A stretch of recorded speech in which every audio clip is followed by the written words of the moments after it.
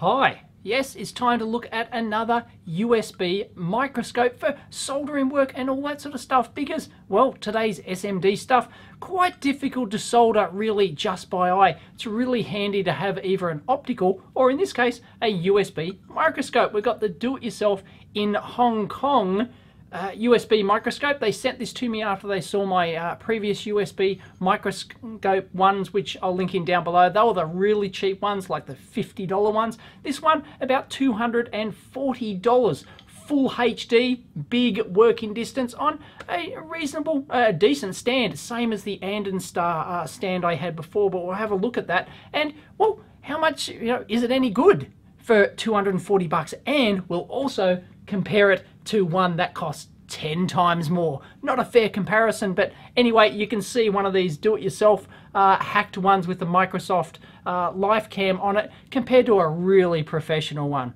Hey, let's give it a go. So these two ones you've seen in a previous video, I mean, these little things are all over eBay and they're just absolute garbage. Just don't bother with those, right? This Andenstar one, we found out in the previous video, this one wasn't bad at all for the, a sub $100 microscope, but it's still not a huge working distance, but at least it was a usable USB microscope, for soldering work, and it came with this nice adjustable stand. Well, what do-it-yourself in Hong Kong have done is they've modified a top-of-the-line full HD Microsoft Lifecam Studio webcam. That's the actual webcam. It actually comes on with that thing there. They've custom made a pretty dodgy looking aluminium bracket on here, but hey, it works. And they've taken one of these stands, same as, well, very similar to the Andenstar one over here. They've modified that, raised it up, and they've added a custom lens on the front, which we'll take a look at, and the result is supposedly a full HD USB webcam. It is treated by the PC as a Microsoft Lifecam, so all the drivers are there, it just plugs in instantly, but it's got the additional lens on here, which gives it a 15 centimeter working distance, 150 millimeters. Beautiful. That's what you want for soldering, and it's on a slight angle. You can adjust the angle, of course. You can have it straight down, and it's also got a custom LED light source on the front. So anyway, just the form factor is not bad at all. Pretty much exactly ideal what you want for today's surface mount soldering stuff. So here it is up close. What he's basically done is taken out the Microsoft lens in there and replaced it with a custom lens on the front here, which you can't adjust, by the way. This is all fixed focus and fixed zoom, so you only get one zoom level and one focus distance on the thing. But added a board in there with some LED lights as well, which work reasonably well. On-off switch for the LED light. But apart from that, it's just, I put his own sticker on there,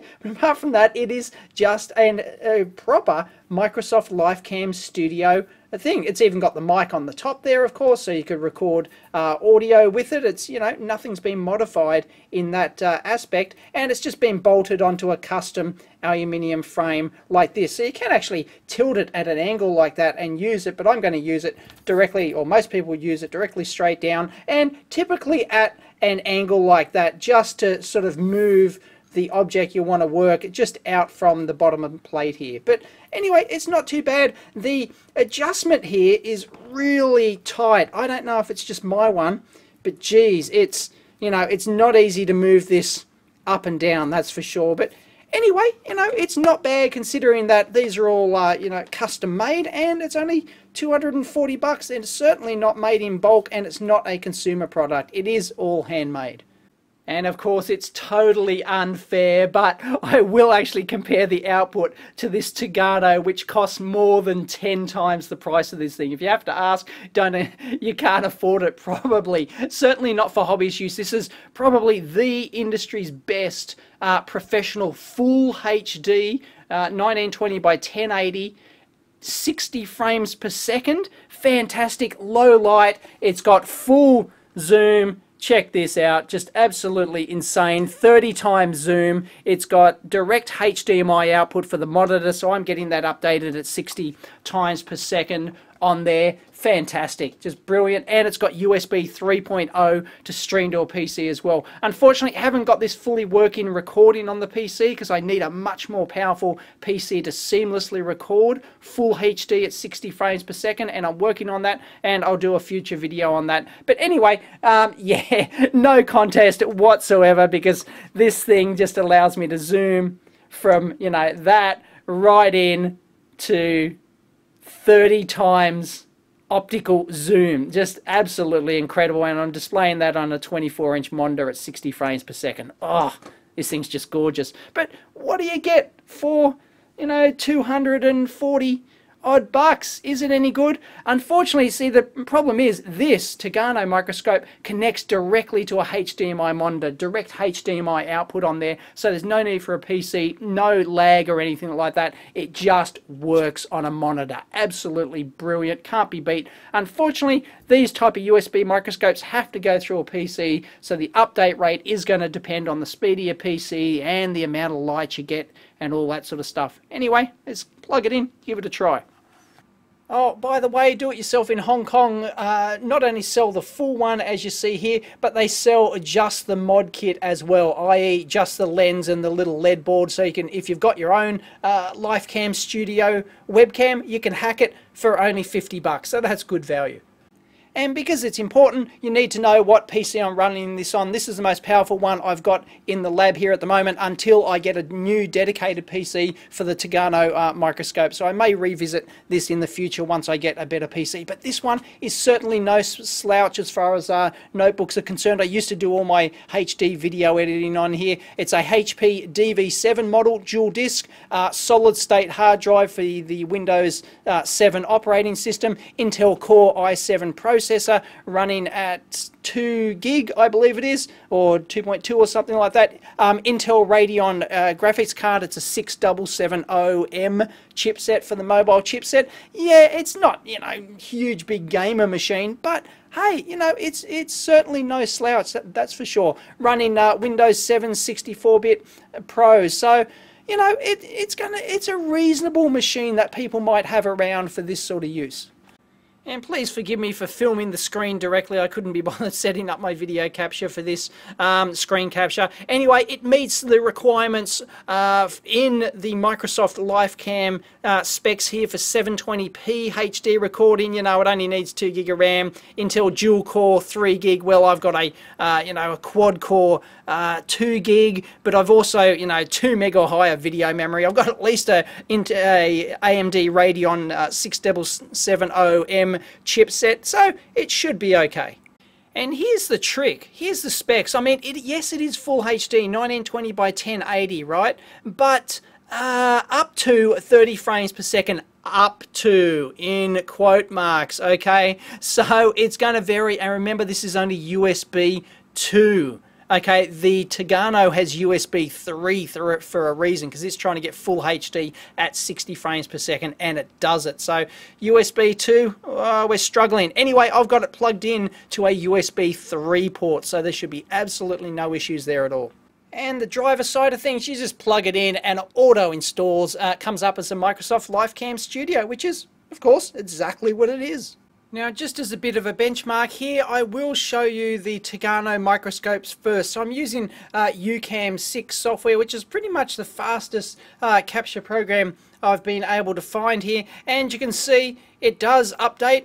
The Tagarno is only outputting in full HD at 60 frames per second, as I said. So that, look, that is absolutely beautiful, but I can't record that, unfortunately. So if I hit that record button there, it's all going to go to buggery. But as you can see, the display updating, so this hardware, this notebook, oh, there we go, it just froze. It does freeze occasionally, but then it should come back. So this hardware I'm using, this notebook, is capable of actually at least bringing in that data at that 60 frames per second and updating the screen. There we go, it's jerked. It seems that, oh, there we go, it's come back good again. So I'm not exactly sure what the exact issue there.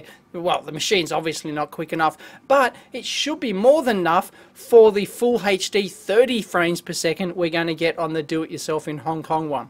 So let's switch the device, and by the way, that glare I was getting on there, that wasn't an issue with the Tagarno. That's actually my overhead lab lights here actually doing that. I can cover it. There you go, you can see. So that's not the true lighting performance of the Tagarno. So as you can see, the Tagarno is only available in one resolution, full resolution, 60 frames per second, no other options whatsoever. But we can now choose our Microsoft Lifecam Studio, and wham, we're in. Look at that. We're in like Flynn. There's our watch, and as you can see, it's, well, that's the that we only have one zoom level here, and this is the first issue with this thing. Microcurrent board, but look at that, right? The zoom level is pretty good. I mean, that's more than good enough for doing most SMD work, but it is fixed. So if I raise this thing up, there's not like another focal distance there at all. It's just the one fixed level. That's it. There's no zoom whatsoever. But that working distance there is about 140 millimeters, so close to the claimed 150 millimeters. This is the other thing I found. I couldn't get the focus by having something flat on my bench there. I'll put a blank board on there and see if we can focus on it. So what I've got is one of my micro rulers down there. I've got it on minimum absolute. That's the other thing. You can't just, my one, as I said, a little bit stiff, so I've got to hold that when I'm doing it. But I've got it on the lowest setting, at lowest height, right down there. And if you take a look, it can't actually focus on that. So that is a real issue. It can't, it's that minimum height needs to be just a little bit more. I've got to raise that up before I actually get that in focus. I've got to raise that up about 10-15 millimeters before it starts getting within the focus range.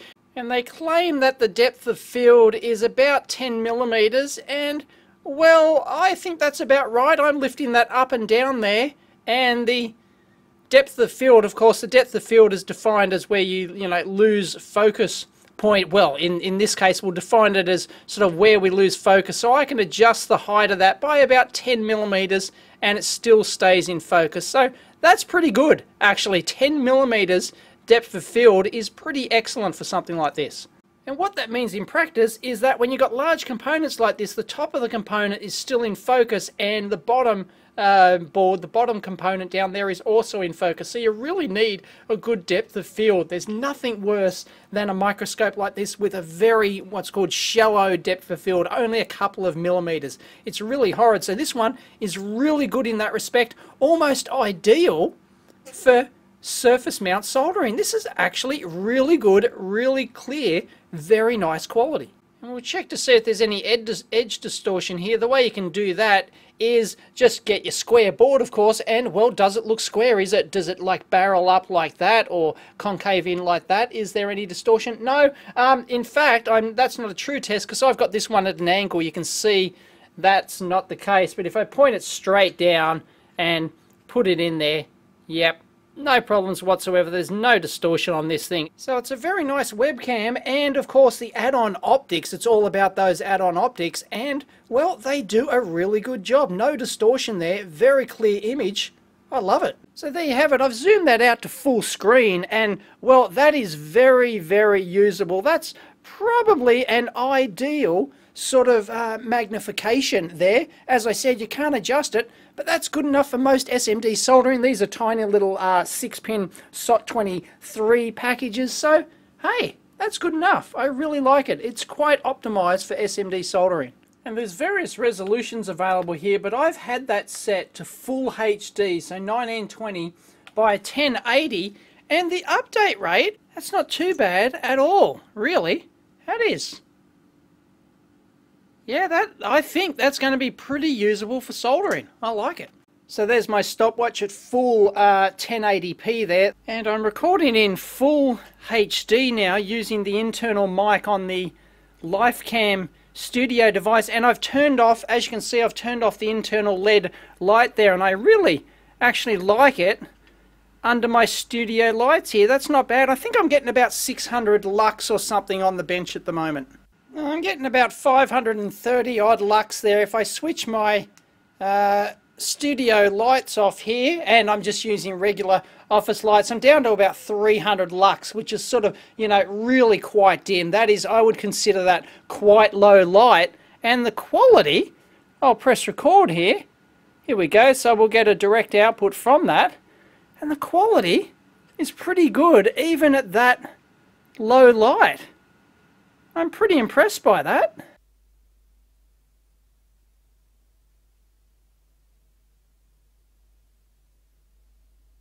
Now I'll show you the difference in the video capture programs. I'm now using the Australian software NCH Debut Video Capture, and curiously when I selected the full HD it said it could only do like 5 frames per second. I'm not sure why, but look, yeah, that is like, you know, look at that, jello, woo, that is really, yeah, 5 frames per second. That's awful, but that is using the exact same Lifecam driver that we were using before with that Youcam 6 software.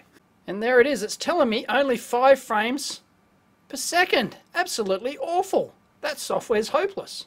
Now, I'm using the recommended Virtual Dub software, which Do-It-Yourself in Hong Kong actually recommend. And, well, we've got our Tagarno software at the moment. Let's shift on over to our Microsoft Lifecam, and there we go. No problems whatsoever, and it's telling us, bingo, 30 frames per second. Not an issue at all.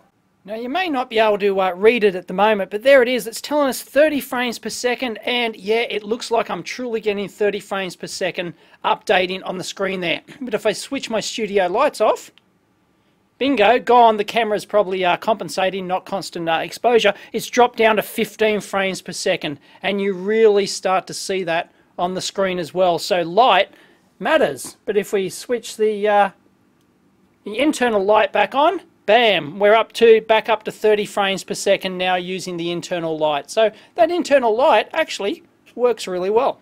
And let's try that one again. Now I'm recording once again Youcam 6 full HD.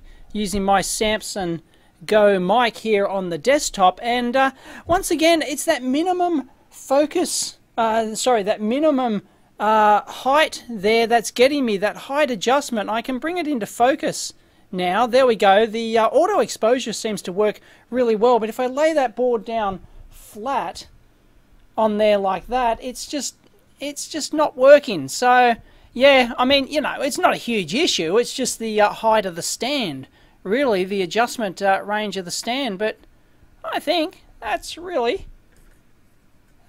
quite nice. Alright, here we go. I'm going to do a live soldering test. I've got a 0.65mm pitch IC here. As you can see, I've put some flux down on the pads down here, and no, I haven't practiced at all. I'm not in an ideal position. As always with these soldering tutorials, this one could completely blow up in my face. But anyway, I am going to attempt to, I'll probably do it on rotate around. I'm going to attempt to do this just looking at the main screen here. So I'm not actually going to be looking at what I'm doing down. I'm going to be looking directly at the job through the monitor. So let's give it a go. Here we go. I'm going to apply some solder to my tip here. Going to do a bit of drag soldering. I haven't, or probably drag out. I haven't actually tacked any of the corners down yet. So here we go. As always with these soldering tutorials, I could completely embarrass myself. Or didn't have enough. I should tack one pin down, so I'm not following my own rules here.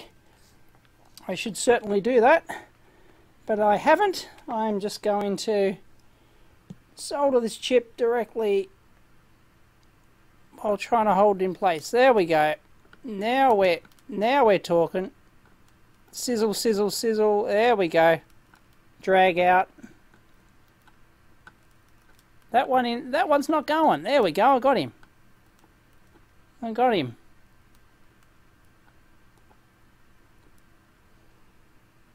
Well, that's stuck down anyway. Maybe I can do the other side now.